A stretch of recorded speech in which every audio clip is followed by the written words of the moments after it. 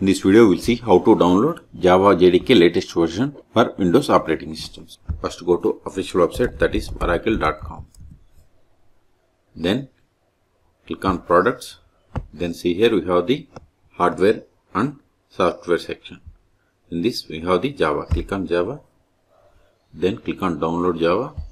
Then see here the latest release is Java JDK 25. See, Java JDK is the latest long-term support release.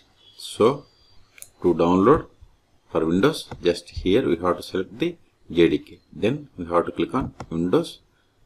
See, for Windows, see here we have these options: compressed archive, x64 installer, x64 MSI installer, which means, see, these are the sizes and these are the file names.